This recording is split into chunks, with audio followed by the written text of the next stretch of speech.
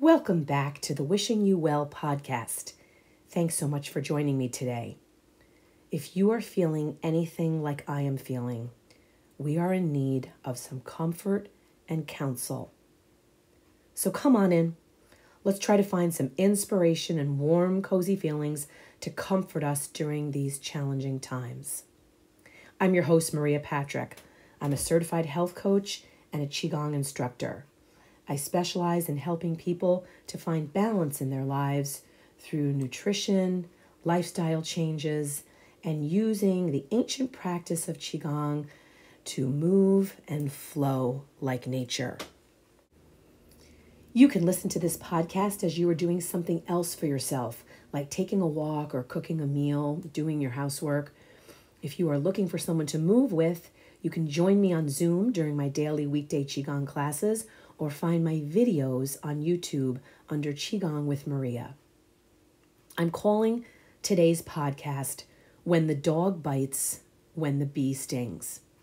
You may recognize that phrase as the opening words of the refrain in the song My Favorite Things from the Broadway musical and movie The Sound of Music, composed by Rodgers and Hammerstein. When the dog bites, when the bee stings, when I'm feeling sad, I simply remember my favorite things, and then I don't feel so bad. That song brought me so much comfort during my childhood. There was just something about hearing Julie Andrews' beautiful voice singing those words to the Von Trapp children. It always made me feel better, and she inspired me to make up my own very personal list of favorite things in order to feel better. For me, it's always been a cup of tea, my favorite music, and some feel-good television. This past week, when I found myself needing a break from the terrorism and violence we are all watching happening in real time right now in the Middle East, I intentionally turned off the news and turned on an old favorite of mine, the movie Sleepless in Seattle. Perhaps you too find comfort in the beautiful love story between the characters played by Meg Ryan and Tom Hanks. I just love when she repeatedly says throughout the movie, "It's magic." For you, it might be finding comfort by exercising or taking a hike outside, finding a body of water to be near, or eating comforting food. I don't disagree that ooey gooey macaroni and cheese can change my mood. Whatever it is for you, the news is beyond barbaric right now, and we need the comfort of our favorite things more than ever. During turbulent or violent times, it's really essential to prioritize our mental health and self-care. Earlier this week, we commemorated National Mental Health Day, which makes this the perfect time to walk through some steps to help us to find comfort and to navigate through these challenging situations. The concepts that we're going to talk about today are not new, but I think that we could all benefit from a refresher. Personally, I'm going to try to do as many of these things as possible, and I invite you to join me on this journey. I think it's very important right now to limit our exposure to the news. While I think it's essential to be informed, excessive exposure to distressing news can be very harmful. I'm going to be designating specific times in the day to check the news, to make sure I'm well informed, and then do my level best to avoid it at other times of the day, particularly before bedtime. Engaging in self-care. This is as good a time as any to make sure that we prioritize activities that will make us feel good, whether it's reading, taking baths, meditating, or practicing yoga. I suggest that you make self-care a routine, not an afterthought. You've heard me say it before. I'll say it again today. Self-care is not selfish. This is an important time for us to stay connected, talking to loved ones and friends. When you share your feelings and your fears, it can really be therapeutic. And we need to remember that it is more than okay to ask for support when we need it. I'm recommending that we all create safe spaces for ourselves.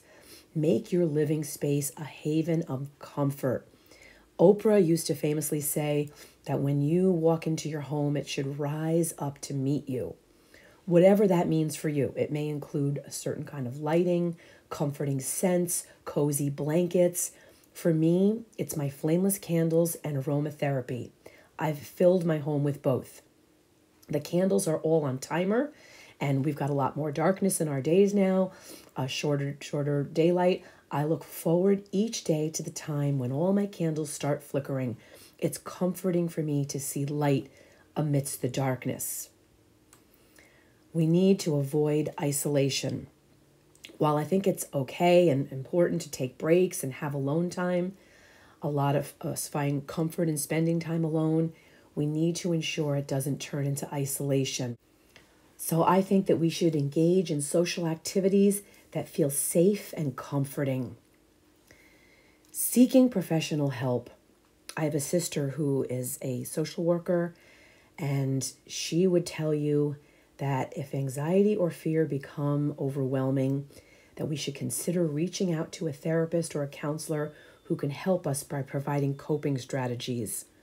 The people who have been interviewed on the news this week, when they've been asked to describe in one word what they've seen, what they've witnessed, so many have answered the same way with the word overwhelming. Practicing mindfulness. This is something that I've made a concerted effort to do more of this year.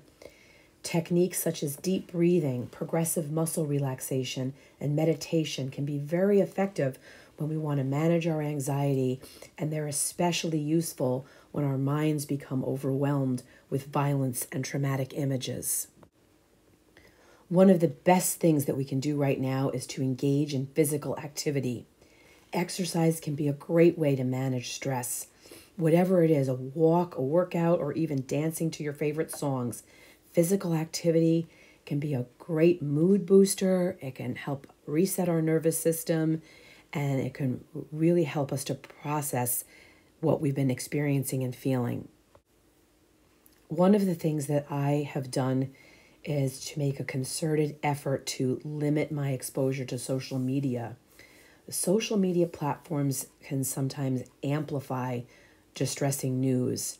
So this is a good time to take breaks or unfollow certain accounts that may contribute to anxiety and stress. I also have tried to make a strong effort to be educated, but to make sure that I don't overwhelm myself with the knowledge. I think it's essential for us to understand what's happening in the world and to research the parts that may present us with some questions, but diving too deep into distressing topics, especially without taking breaks, can be very counterproductive.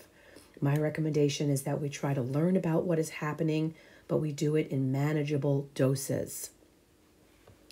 I think that having routines can be very, very helpful. If you're somebody who already has routines set in place, you'll want to maintain them during times of stress. If you don't already have some routines established, you'll want to take the time to create some. Keeping routine provides a sense of normalcy, whatever it is for you, whether it's your morning coffee or tea ritual, whether it's your afternoon exercise break, maybe it's reading before bed or journaling first thing in the morning. Whatever it is, maintain your routine so that it will help to anchor you. I'm recommending that we all engage right now in positive activities, that we spend time on our hobbies, whatever they might be, art, cooking, or any activity that makes you happy and diverts your mind. For me, it's my knitting. I always have a project in progress.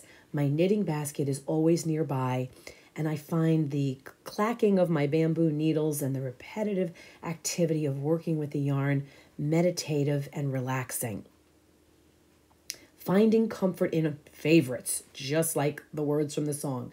We should revisit our old favorite movies, books, music.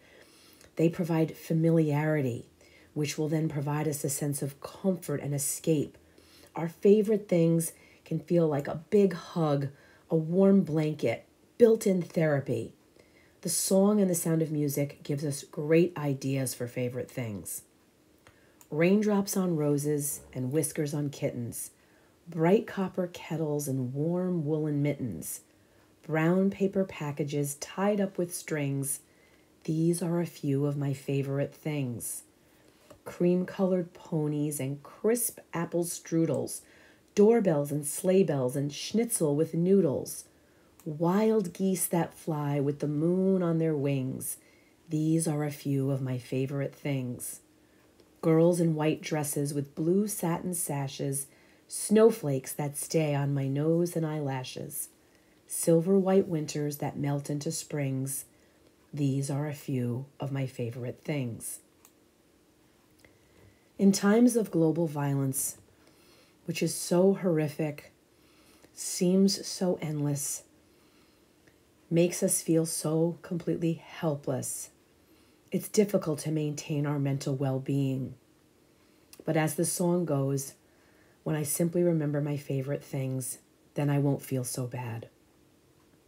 When the world feels overwhelming, when we feel like we have the weight of the world on our shoulders, finding comfort in our favorite things can be a source of solace. It's important that we take the time to prioritize our mental health and find comfort in the things that bring us joy, whatever that is. Spending time with your loved ones, engaging in your favorite hobby, curling up with a good book, taking a long walk in nature, indulging in your favorite foods. These moments can provide a much-needed escape from the chaos around us. We must make our mental health a priority now more than ever and seek help when we need it. Let's remember to take care of ourselves and each other during these trying times. By consciously making an effort to engage in activities that bring us joy and peace, we can recharge. We can find the strength to navigate through these challenges. Our favorite things have a unique power. They can uplift your spirits, provide you a sense of comfort. They can remind you of the simple pleasures in life, and that we can allow ourselves to temporarily escape from the hardships that we're facing. We can allow these small moments of indulgence to make a world of difference. I hope that you will create space in your life for the activities and experiences and people that bring you joy and comfort. By doing so, you can find solace amidst the chaos. And remember that even in the darkest of times, there is always something that can bring us a little bit of light. So, my dear listeners, please take care of yourselves. Remember to always prioritize your mental health. Take a break from the news, step away from the screens, immerse yourself in all things that bring you comfort. Allow yourself to be fully present in these moments and allow your favorite things to wash away the stress and the anxiety that may be weighing you down. Thank you for tuning in today. I hope that you will subscribe and turn on your notifications so you will receive future episodes of my podcast. And I would be so grateful if you could give this broadcast a thumbs up or a good rating. You will help me to spread the inspiration and the comfort to others. I am so very grateful for your time. And as always, I am wishing you well.